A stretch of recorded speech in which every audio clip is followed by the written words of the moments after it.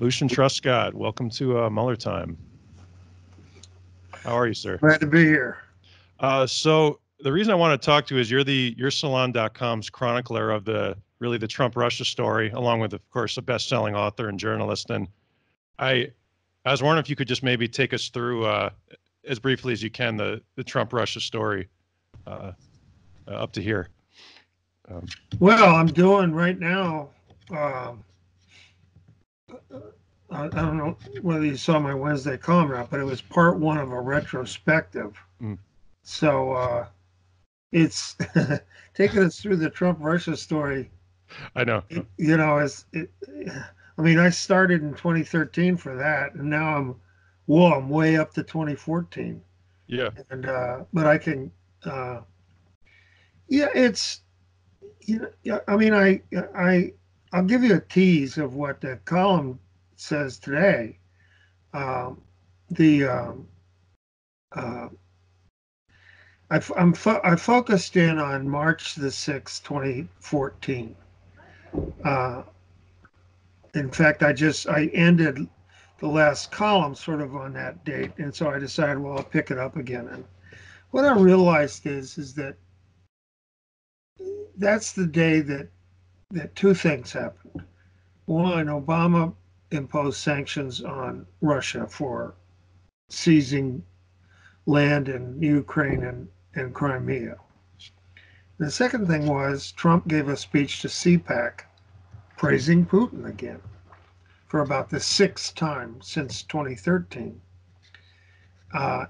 Trump was not an announced candidate yet, but it was clear that he was already running for president. He was appearing at the CPAC convention.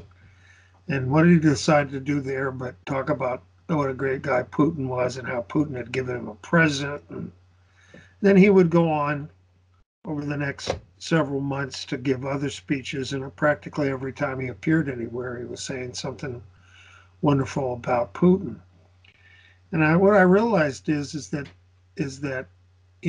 law enforcement people, prosecutors have an old adage that when it comes to crime, there are no coincidences.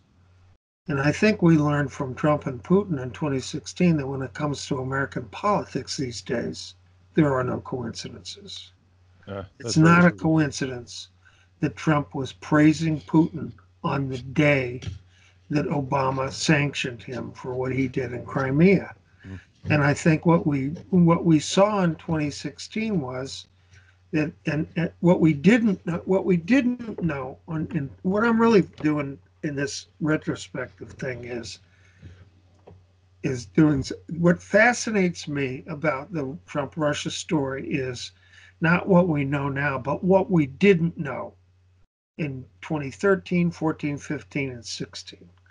There's so much that we didn't know that was going on behind the scenes that's now been uncovered. Mm.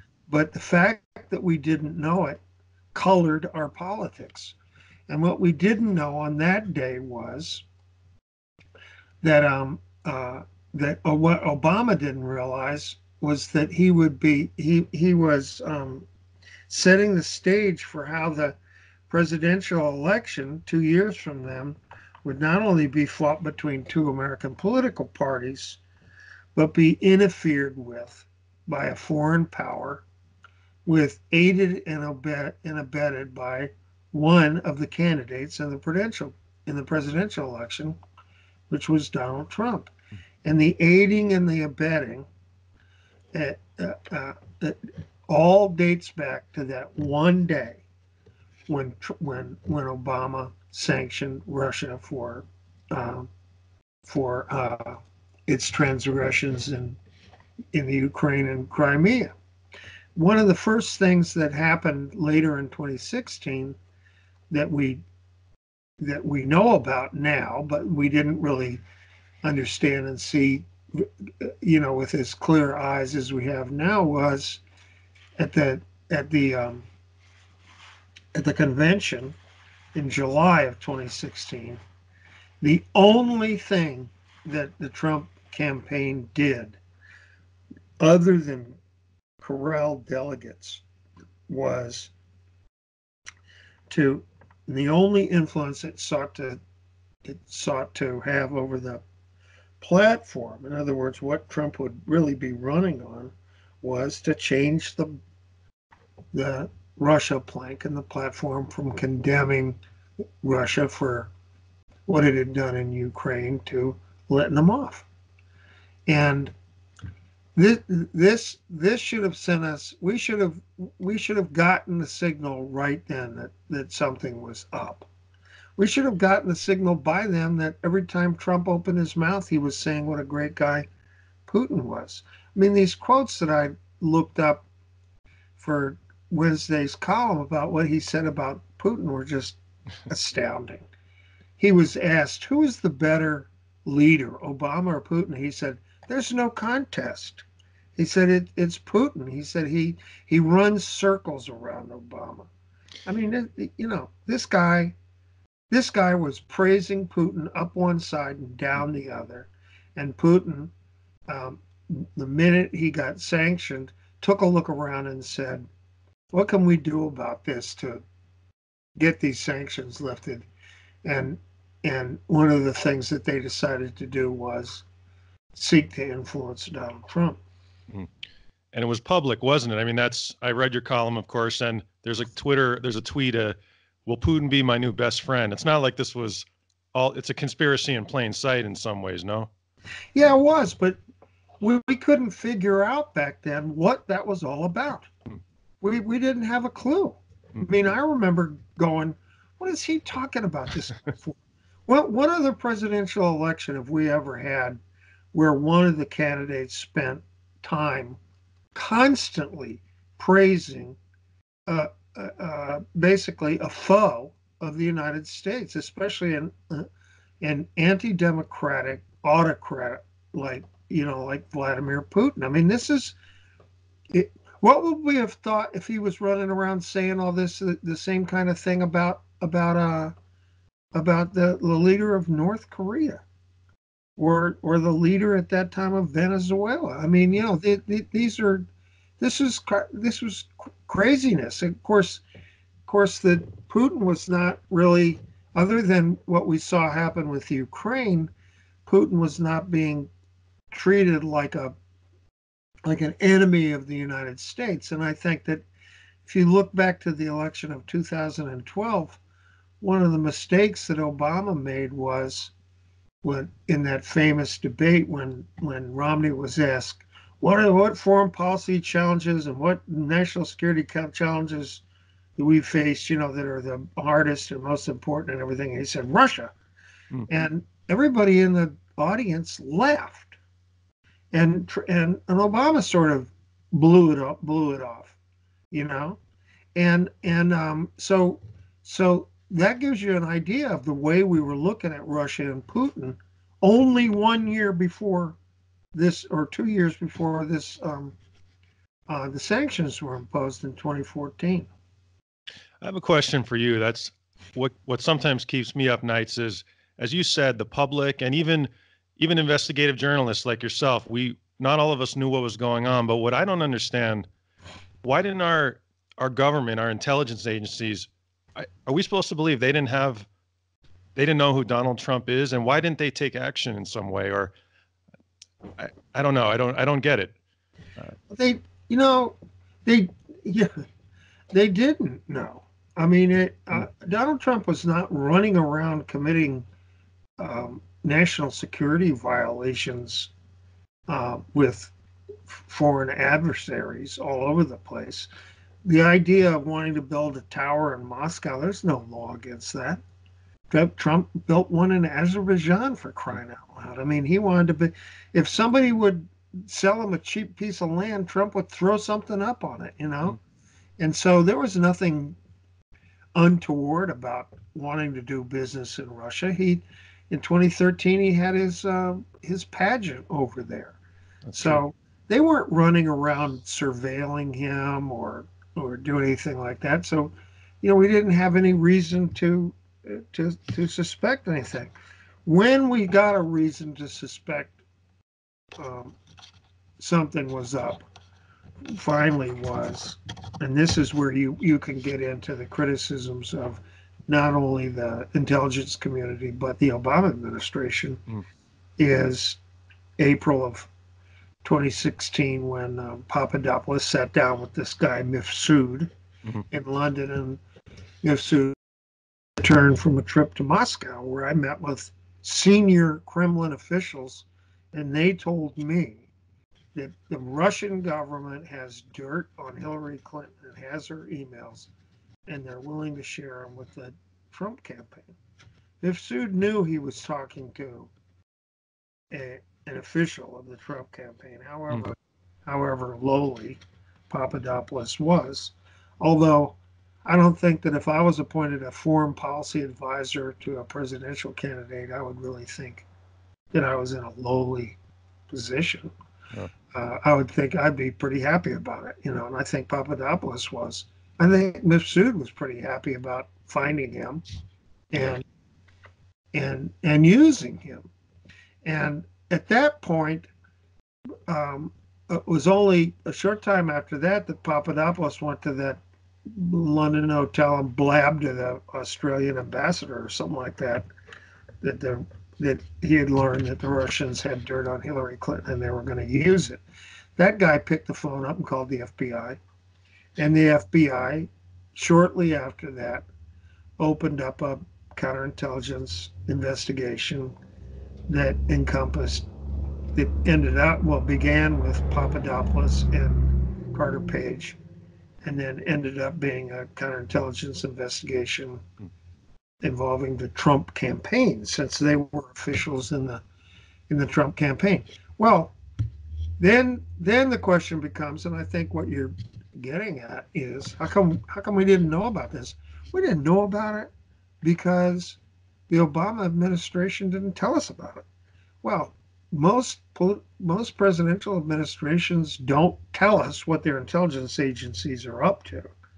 But in the summer of 2016, Obama had a meeting with the so-called, and his intelligence chiefs had a meeting with the so-called Gang of Eight, the four top leaders in the Senate and the House, and the chairman and the ranking members of the Senate and House intelligence committees, sat down with them and said, "This is going on.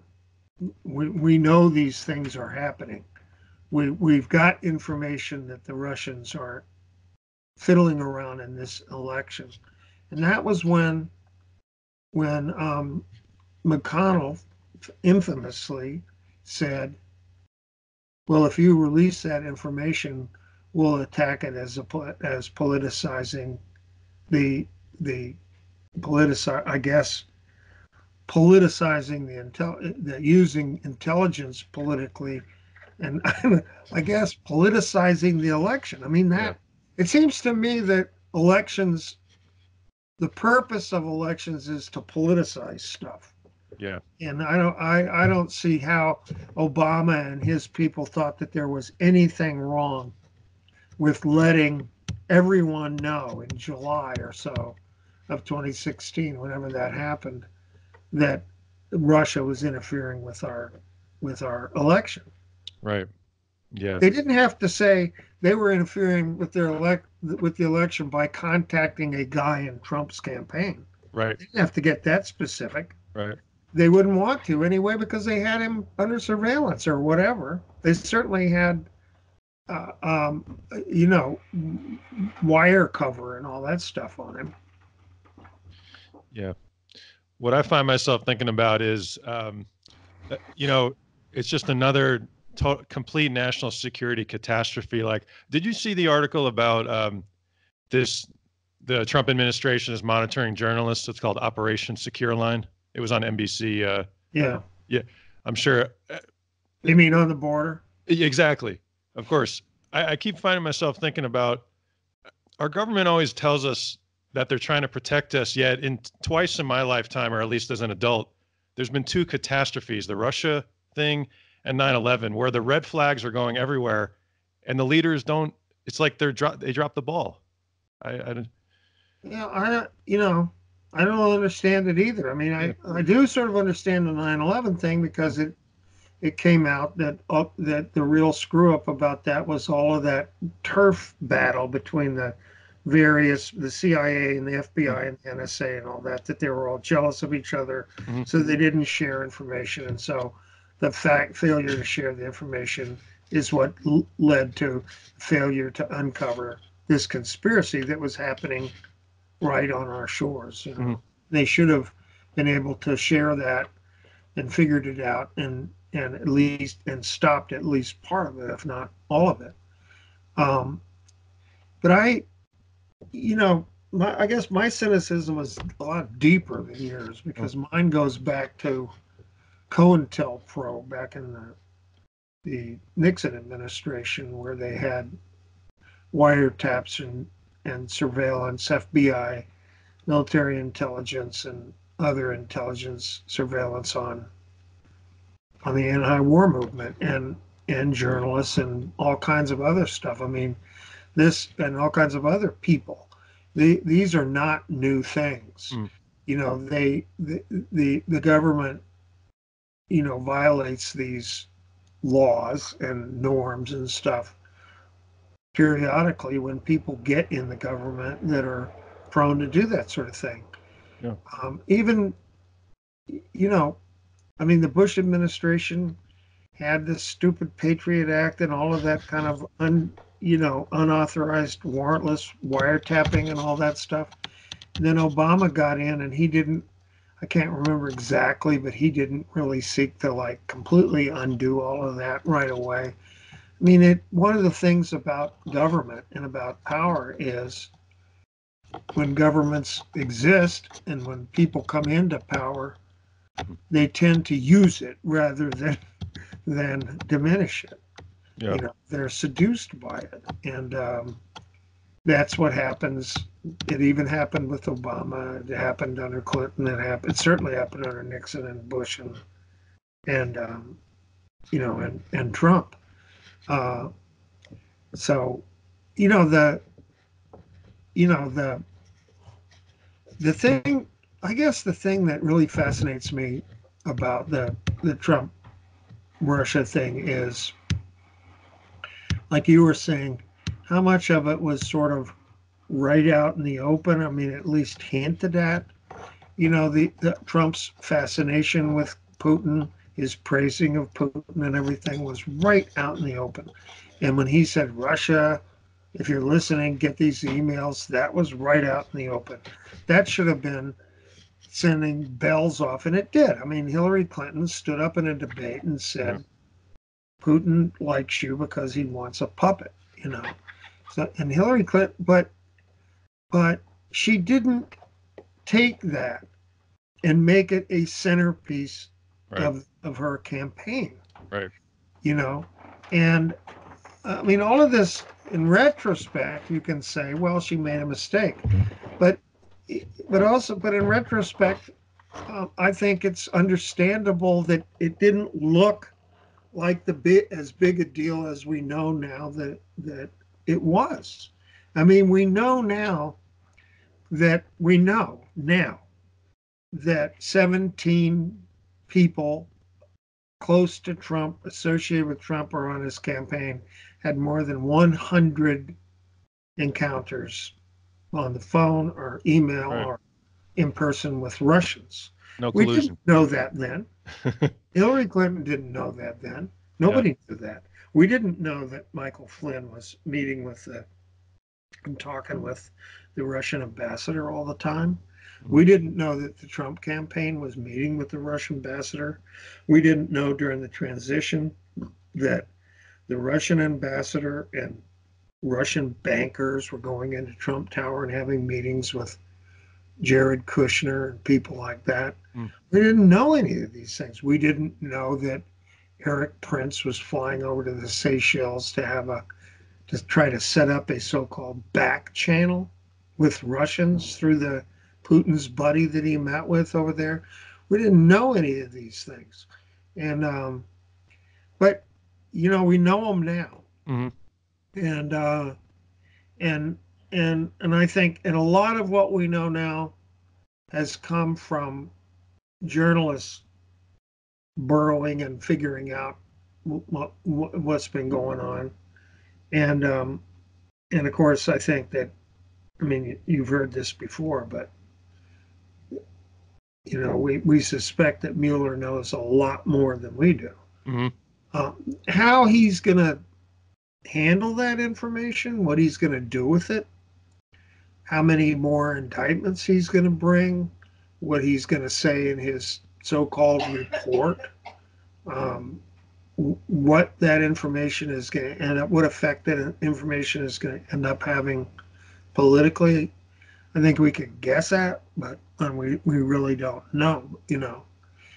If I were to guess, I don't think anything Mueller does or says is going to affect the Donald Trump support one iota. I think that Trump is somehow he figured out a way to nail down this, whatever it is, 40% of the general public, but basically 30% of the general public in what they call, his solid, he can do no wrong base, you know, and he does it by xenophobia, racism, all the various stuff that you've heard about, and all of that. But and he does, and part of the way that he does it is by constantly saying, "Look, they're picking on me. They're having a witch hunt. And I'm the object of it." And Right. and so I don't know, you know, I don't know what these things, what Mueller is going to find out, and I don't really know what the Democrats are going to find out, but I'm really hoping the Democrats don't do anything more than just have some people in and bring them before the committee and turn the cameras on and question them and get information, because it's too late for them to go after impeachment. You got to remember where we are right now. It's March of, of, of 2019. We are only 1 year and like 2 months, 3 months from the date that Trump announced for president in 2015. Mm. I mean, the calendar is inexorable. It's running. While we're diddling around looking at trying to figure out what's going on and everything, the calendar's ticking away, and the presidential campaign is coming. I mean, no matter what Mueller comes up with, all of that stuff is going to be is fodder for the presidential campaign at this point, not for some sort of impeachment inquiry. So, in other words, in terms of for those of us who don't want to see any more of this, you'd think it would be better just to vote him out as a one-termer rather than impeach him? Well, I don't think that there's any choice. Yeah. Because impeachment takes, if they were to impanel an impeachment, and the Judiciary Committee start to like staff up, they've got to hire staff and all of that stuff, and start investigating, and then start calling in witnesses and all of that kind of stuff. Hell, they do that for the rest of this year, and by that time you are in the year that the presidential campaign begins. I mean, the presidential campaign is underway. Yeah. How many Democrats have announced? 12 or something. Trump is going out on rallies, Christ, weekly. It's underway. Yeah. I mean, I don't see how anybody, I don't know, I don't care. I don't know what these people think that are saying, oh, we need to impeach him. We missed that chance like about a year ago. I mean, they would have had to get all that going a year ago, and they couldn't do that because the Republicans were in power. So the fact that we just took over the House and can now impanel the impeachment committee or whatever means essentially that we took over the House too late, and it is what it is now. It seems like, I think at least for the next 10 years, long after he's out of office, there'll be investigations and probably there's going to be a lot of lawyers are going to be very busy. And I'm sure you and I will both have a lot to talk about in this, I don't know how much we'll have to talk about, because once Nixon was um, out of the presidency, they ran out the string of prosecutions that they had on Nixon's people. I can't remember how many people were prosecuted. 60 some. They got a whole bunch of convictions. Once they once they ran that out, it was over. You know, and and if Trump gets beaten in 2020, it may be that there are still investigations of criminal behavior by his company in New York and that sort of thing that'll that'll go on. But I think that they're going to beat the, they're going to they're going to use up all this information in the presidential campaign. And if it doesn't work to help beat him, then it's then and God forbid if the Republicans gained back the House or held on to the Senate, nothing will happen. Nothing. We wouldn't be talking about anything because Yep. nothing would happen and there wouldn't be any source of information to come out. Special prosecutor would be finished. It's horrible to think of, but it's Yeah. actually a real possibility. Uh, I know you got your column to write today, so I just want to maybe ask you one or two more questions, and then it's off to the races. Do you think that this was a Manchurian candidate kind of situation where literally, or just a coincidence of, or No, the thing that I've been looking at, you know, I started looking at Wednesday and I'm looking at today is sort of the question of what came first, the chicken or the egg. exactly. And I think what came first was Putin. Okay. I don't think Trump sat down and thought to himself, um, what can I, how can I use Putin to get elected, or what kind of crimes can I commit to get elected? I don't think that he I, I think that when crimes presented themselves, Hmm. he took them, Okay. he committed them. But I don't think that there was some kind of sustained conspiracy to begin with, Sure. or or a or a plan to on Trump's part to engage the help of Russians and others and commit crimes in order to get elected. And I'll tell you one reason I don't think so. It would take an enormous amount of rigorous intent and knowledge and cleverness and skill and everything else to do that. And if there's one thing Trump isn't, it's rigorous. If Trump was rigorous with his business, he never would have gone bankrupt. Yeah. You know, and I don't think that there's any evidence that he expended any more of that kind of intellectual firepower and in running his campaign than he did in running his business. So I think that what's the word that they use about Trump all the time? He's transactional. Oh, If when transactions present themselves, Trump takes them. The way he ran his business, if you go back and read Tony's book, and if you listen to anybody that knows anything about him, is Trump would sit in his office and answer the phone oh, and take meetings. He people came to him and said, "Hey, are you interested in building something in Azerbaijan?" Sure. yeah. He didn't. There isn't much evidence that he like made big plans other than some of the stuff that he did, years ago, like build Trump Tower and that sort of thing. But he gave up on those kind of major big things that are self-generated, Right. and then went to that model of sit there and wait till somebody calls you from Panama and says, "Hey, we want to slap your name on some condos. How much do you charge?" And he said, "This many million, and send me a check. You can have my name. And then if you want, you can sign up my management company to run them for you." But he didn't go down there and build them. He Easy just money. took the opportunity when it came. So I think that that's sort of the way that he did his election campaign. And when Russians started not, and it was Russians that knocked on the door. I mean, I don't think Papadopoulos was out running around looking for Russians. Mm. They found him through this guy Mifsud, who I think is just a classic example of a GRU, either active agent or agent of convenience or influence.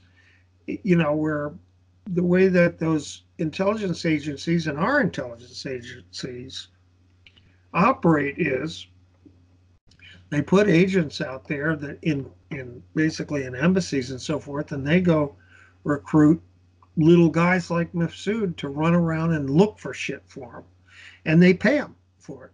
I'm sure that that's pretty much the way Mifsud makes most of his income, is by calling them up and saying, "Hey, I ran across this Trump guy. What do you want me to do?"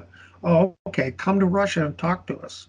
So he flies to Russia, and then they sit around and have meetings with him for 5 days, and then they send him back, and he says, "Hey, we've got this information we're willing to share with Trump. Go ahead and tell him in New York that we've got it." And then they call up Trump's people, and Trump's people go, "Oh my God." And instead of calling the FBI, as we know, they go, "What can we do to use it?" You Right. know, Yeah. they're just transactional with it, you know. They all have the same. It's ironic, right? They all have that in common. Yeah, and it doesn't mean that Trump's innocent. Yeah. It just means that he is what he is. You know, he's crooked. He's more likely to take a criminal proffer Mm. than, you know, say than Romney would be, or any of the other guys that were running against him, Cruz or any of them. Yeah. But but you know, but I don't think that he was out there actively pursuing, um, you know, the Russian government. He was just willing to accept their help when it came his way. Yeah.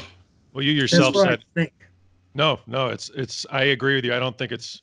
I watch a lot of movies too, but no, I think it was like Gary Webb called it, the journalist, the Dark Alliance. They just everybody their interests come together. Um, uh, and you yourself said when as reporting abroad, when a man approaches you with, I think you said in Beirut, it's not somebody you want to spend time with. With No, I mean it. Those guys are everywhere, yeah, and I mean I got approached yeah. and shit. What was I? I was like a 27-year-old village voice writer.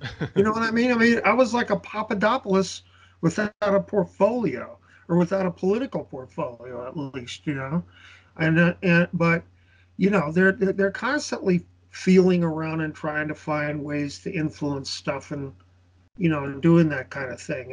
And you know, there are places in London and Paris and Vienna and Beirut and places like that that when you walk into them, every other guy has some kind of a thing going on.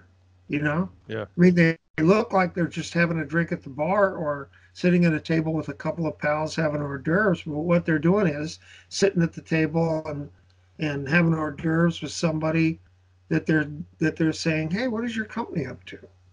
You know, and the guy says, "Oh, well, you know, we're really looking for this gas deal," and then they get back to their room and get on some secure line and say, "Hey, I ran into Schmucko Hmm. down there in the lobby, and he's looking for a gas deal for Azerbaijan or whatever." And then they take that little piece of information and salt it away. You know, it's you know that this campaign was the first time that world intersected the political world in our experience. Is there, and again, I know you have to go write your column. Is there any teaser you can give us for the next column or for Salon or uh, anything you Well, can I tell just us? gave you the lead, Yeah. you know, that about the coincidences thing, Yeah. you know, and I mean, I'm basically what I'm doing in this column is, um, I realized doing the column for Wednesday, I, when I was finished, I went, "Oh my God, this guy is just running around talking about Putin all the time." Yeah. I also realize that I don't think we know as much about Putin as we ought to. Hmm. You know, who he is, what kind of guy he is, how did he achieve power, what kind of power does he exercise, and what is it that he wants to do with this power that he gets. You know, it's that's the big one of the big hints with Putin is how how powerfully he reacts to the sanctions that have been imposed on it. The the the thing about the United States is that the United States is not just another foreign country to a guy like Putin. Mm. The United States is the place where banking transactions are the nexus of international banking transactions happen in London, New York, and Paris, and that's about it. You know, so if you lose New York, you're losing a lot.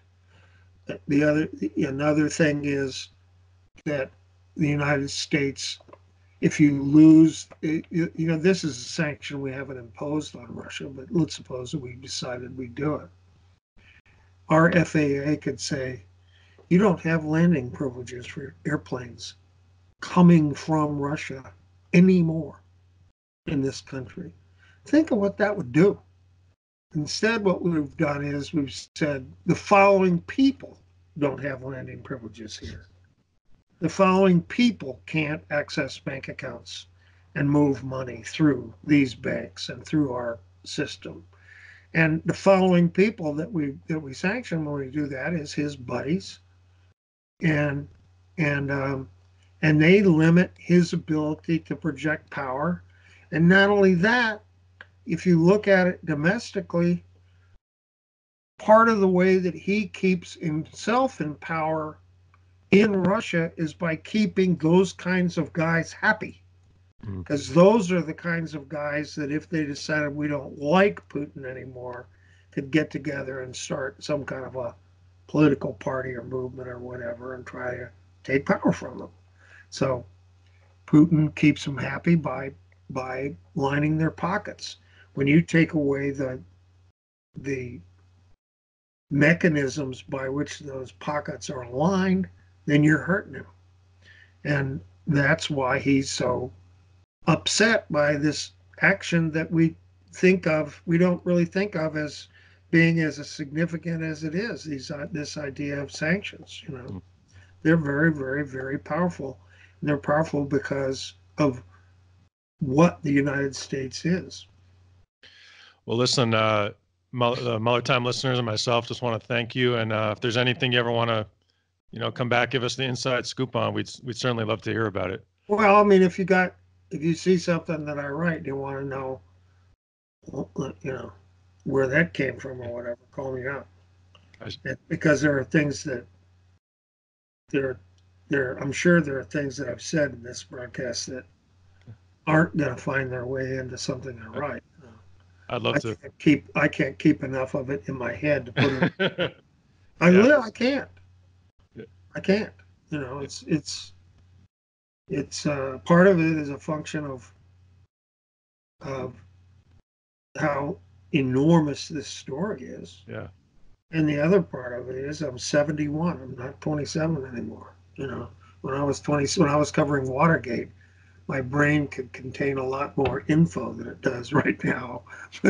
I don't know. You seem to pack a lot into those columns. I think you're doing great. Well, thank you. Yeah. All right. Well, look, thanks again. And I guess we'll see how this plays out, won't we? Okay. All right. Take care.